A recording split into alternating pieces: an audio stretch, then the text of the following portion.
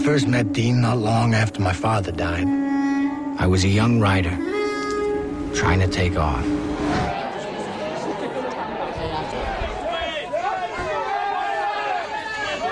Sorry.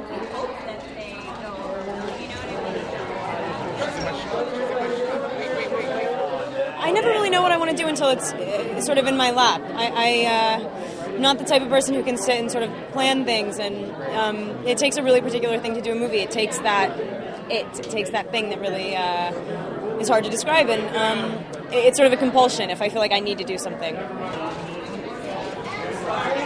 I didn't really come with any preconceptions. I'd never seen any of the Twilight movies. She explained the plot to me. It sounds pretty far out.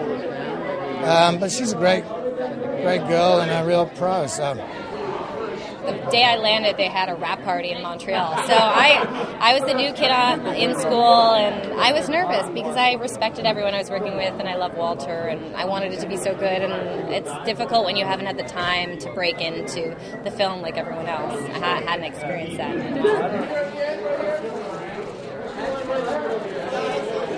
Because the only people that interest me are the mad ones.